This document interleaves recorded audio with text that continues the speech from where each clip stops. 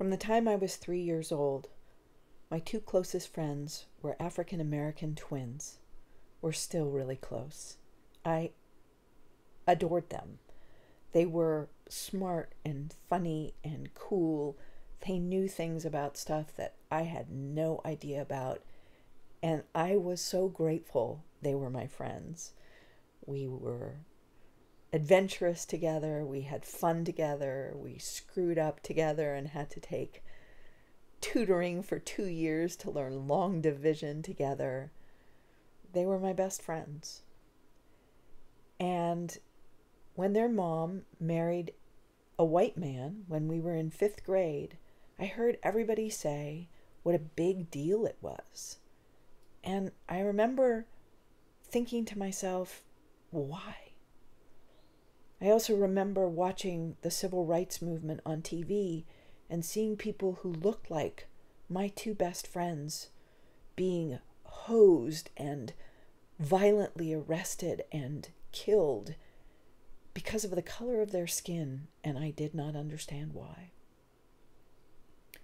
When I was in college, my freshman year, there was a cross burning, and everybody was appalled, thinking, how did this safe little elite college have such a racist, violent act perpetrated? It turned out it was one of the African American students who was trying to raise an awareness of how inherently racist our college was. There were 2,000 students in our college, and 90 of them were African American. So school was canceled, and there were seminars for an entire day that were led by faculty members and African American students, and the rest of us attending. They were breakout groups. And I remember walking into that group my freshman year of college thinking, well, this will be good, because I know I'm not racist, but maybe I can help other people who think that they are.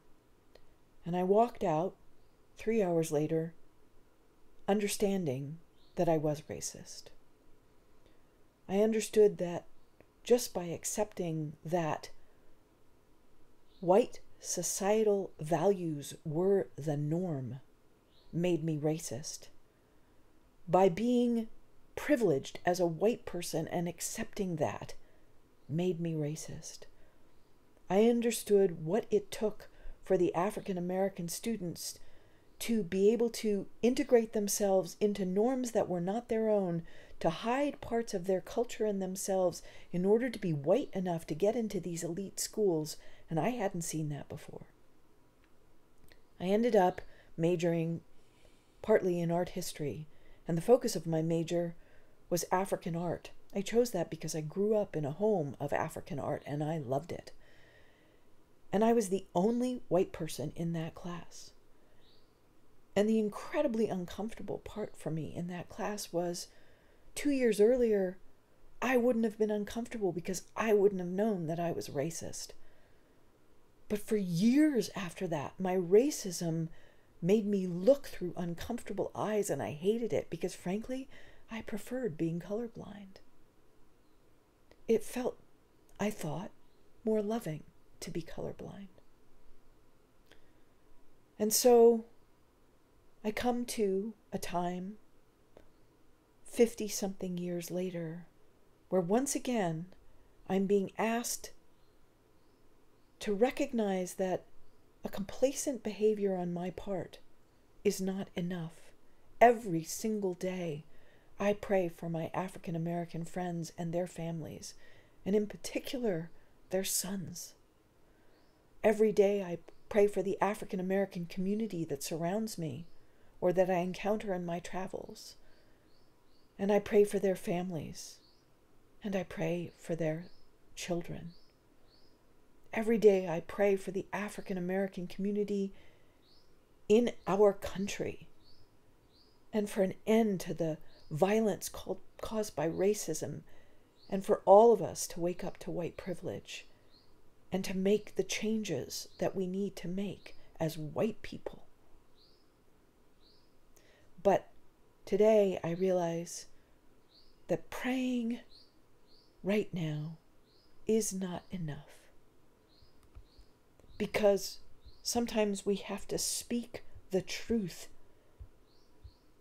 And that truth is always that we are all one in love, but we have to recognize that that is not how the world sees it. And so to speak as we instead of me is to acknowledge the inherent racist privilege on which this country has been founded and has been operating.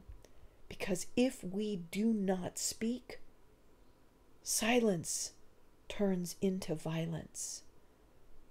If we do not speak, silence means we are accepting the racism that is endemic in this country and not doing anything about it. If we do not speak, silence means that we are denying what is happening to people we love and people who should not be being treated as any different. Black lives matter. Black lives matter. Death is not acceptable on the basis of race or anything else. And so to live love, we have to shift our point of view out of me, especially if that me is based on the belief of white privilege.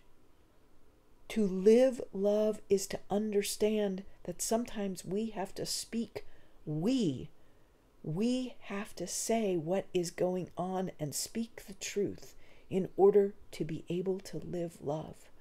So today, my heart-centered practice is to no longer be silent. Black lives matter. This speech of speaking we means that we no longer accept that black lives are in any way less than any other life. So today, my heart-centered practice of living love is to not be silent. Black lives matter.